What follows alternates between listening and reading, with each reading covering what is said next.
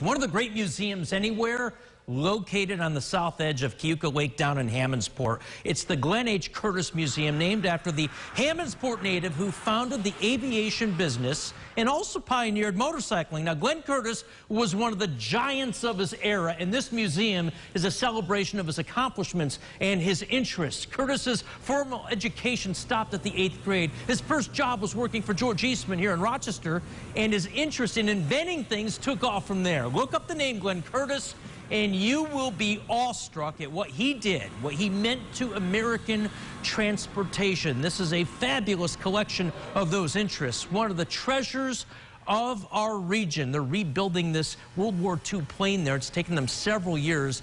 Lots of good stuff there. This is a man who never really got the credit he deserved, and his legacy lives on there at that museum. We want to see something from you. Send us your photos. They could make it into the News 8 photo album.